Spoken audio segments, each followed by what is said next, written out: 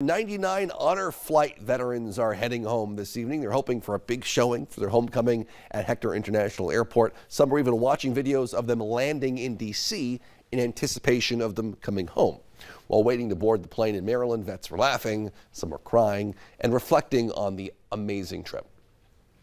I like the Army Museum and oh, I like that one. Yeah. Yes, It was a good trip all around. I mean, yeah, it was well run. Treat us so good. Yeah, well run, and I mean, they took good care of us.